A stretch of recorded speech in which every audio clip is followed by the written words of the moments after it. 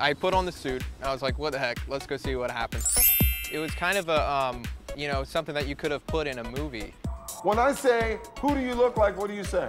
Ryan Seacrest. I say Shaun Kraisman. Ryan Seacrest. Do it again? Here, why don't you go through the whole, no, take the You card. guys look weird together, For Ryan. the finale. I like the votes are in, dim the lights. Go for that one. 3, 2, 1, We're go. taking requests. The results are in. Dim the lights. Here we go. This is American Idol. Let's go. Oh, got the job.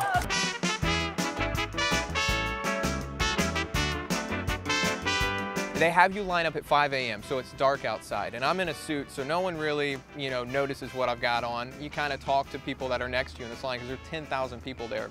The sun begins to come up, and some of the people that I was talking to, and my mom was with me at the audition, that people that we were talking to say, you know, you kind of look like Ryan, you kind of look like Ryan, and my mom goes, well, no, he talks like him too. Go ahead, honey, go ahead, talk for him. And I start doing, you know, hi, I'm Ryan. If you want to text the word vote to 866-IDOL-05. And that's when a producer and a cameraman came down from Fox to see what all this banter was about. And everyone's screaming, oh my God, Ryan Seacrest is in the line with us. Why is Ryan in the line with us?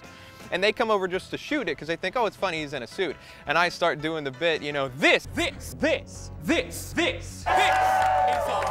Idol. Let's go. And they start freaking out, and they immediately pull me out of the line, take me right to the front. They take my mom with me.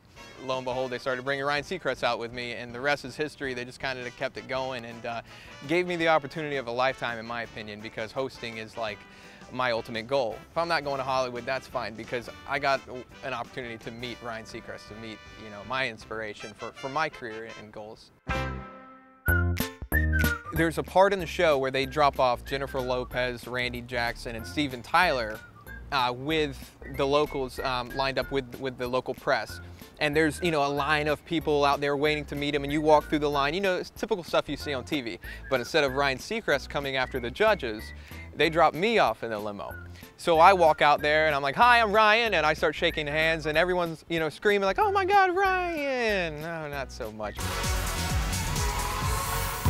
The premiere aired not too long ago, and it wasn't until the next day things kind of blew up as far as media goes. My phone never stopped ringing. I think I had like hundreds of friend requests in like 2 hours after the show. I woke up the next morning, I was on local radio shows doing interviews. TMZ called me, which, by the way, if TMZ calls you, don't answer, because they don't have anything good to say. I've done several radio stations around the nation already, and it's only been a week. It's crazy. I don't know how Ryan does it, honestly, because I don't feel like I sleep anymore. This is the College of Charleston.